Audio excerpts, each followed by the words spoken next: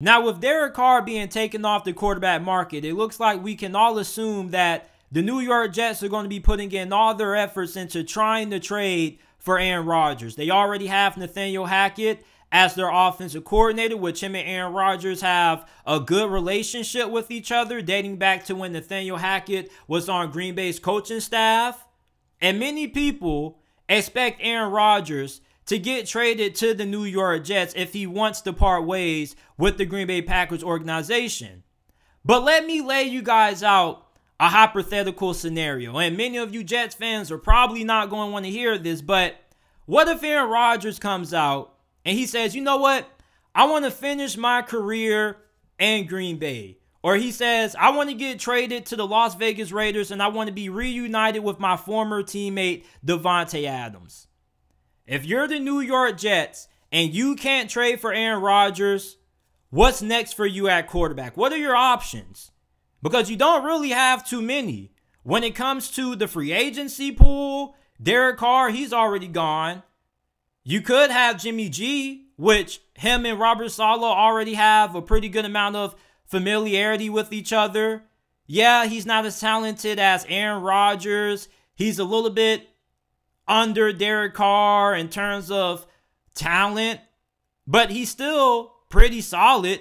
The questions that you have about Jimmy Garoppolo is, can you trust the guy to stay healthy for a whole entire season?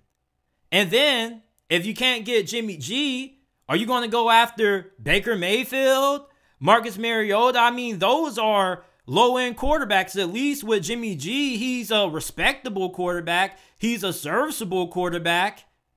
Maybe you trade for Ryan Tannehill. It looks like the Tennessee Titans may end up going in on a rebuild. They are getting rid of some key pieces. Rumors are circulating around that they're looking at shopping Derrick Henry. Maybe Ryan Tannehill could end up being on the trade block. And then, maybe, if you're willing to give up the money and the compensation, you just go all out on trying to get Lamar Jackson, which is a realistic possibility because him and the Ravens aren't coming any closer to terms on a new contract. And of course, the Ravens are going to want at least 3 first-round picks in exchange for Lamar Jackson. But if you're the New York Jets, and let's say Derek Carr is off the table, Aaron Rodgers, you can't trade for him, you can't get Jimmy G, what other options do you have? Desperate times call for desperate measures. And if you get Lamar Jackson, that puts you in Super Bowl conversation because your roster already is pretty good, although the offensive line does need some more fine-tuning. The defense is stout.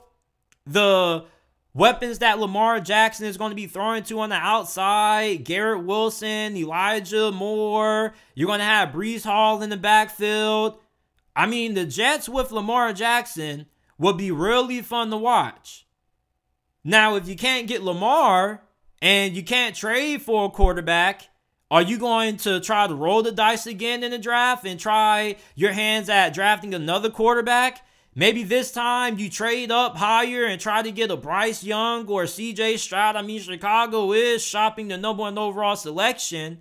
And for the New York Jets, you should have enough compensation to at least get into one of the top 4 slots in the draft if you really are that desperate. And if you get CJ Stroud or Bryce Young, without a doubt, those guys should be better than Zach Wilson. Or are you going to bring back Mike White and then have him and Zach Wilson slug it out to see who ends up being the starting quarterback for next season? If you're a New York Jets fan, I know this scenario probably gives you nightmares, but I don't think enough people are talking about this. And I think that there is a great chance that Aaron Rodgers stays with the Green Bay Packers. But you never know. The NFL is an unpredictable league. But I just find it a little bit dumb that the New York Jets are in this situation. And it looks like they're probably holding hope that they can get their hands on Aaron Rodgers. I find it dumb that they're putting their hands of their franchise and a guy who we don't even know is available for trade. And then, not to mention, if Aaron Rodgers comes in there, are they even going to be able to compete right away? Because he wasn't even able to get good chemistry down with Romeo Doubs and Christian Watson when those guys were on the field and they were healthy. You got Aaron Rodgers going to a new team. He's going to have to learn his new teammates. He's going to have to get the chemistry down. And he didn't really do a good job at trying to get the chemistry down last offseason with his new receivers. So maybe he has a change philosophy going to the New York Jets. But if the Jets can't trade for Aaron Rodgers, honestly, what's next? And it's really dumb that we got to ask this question. Because when you're an NFL franchise, you shouldn't be putting all your eggs on one basket. There were teams who were holding out hope at trying to get Russell Wilson last offseason. And you saw how that went with the Denver Broncos. For the New York Jets, there aren't really a lot of options out there for you to go at quarterback if you can't trade for Aaron Rodgers.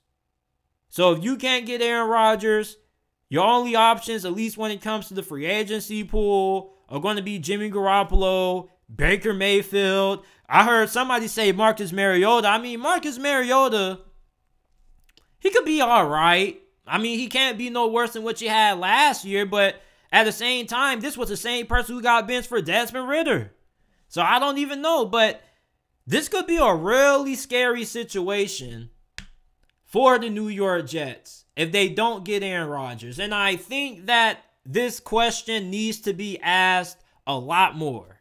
Because there is a good possibility that the New York Jets potentially walk away from free agency with no Derek Carr, no Aaron Rodgers, and maybe no Jimmy Garoppolo. Because then the market for Jimmy Garoppolo is even going to be a little bit higher with the fact that Aaron Rodgers is not going to be on the market if he does want to stay in Green Bay.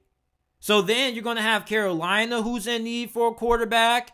Maybe the Falcons. Maybe they go after Jimmy Garoppolo. Maybe they still feel like Desmond Ridder needs a little bit more time. So the market for Jimmy Garoppolo is also going to be fairly competitive. And if you're the New York Jets, are you really going to want to have to put your hands in the pot at trying to win another bidding war for somebody? We thought that Derek Carr was going to the New York Jets. Last time I was reading some reports last night that said that the meeting went fantastic between Derek Carr and the New York Jets and that he was expected to go to New York. And then this morning I wake up and he's signing a 4-year, $150 million deal with the New Orleans Saints. This is a situation that if you're the New York Jets, you really don't want to find yourself in. And I'm going to ask you guys, do you guys really think that is Aaron Rodgers a bust for the Green Bay Packers? If the New York, or for the New York Jets, if the New York Jets can't get Aaron Rodgers, are they done? Is Robert Saleh finished? Will they even be able to field a team that would be competitive enough to compete for a playoff spot?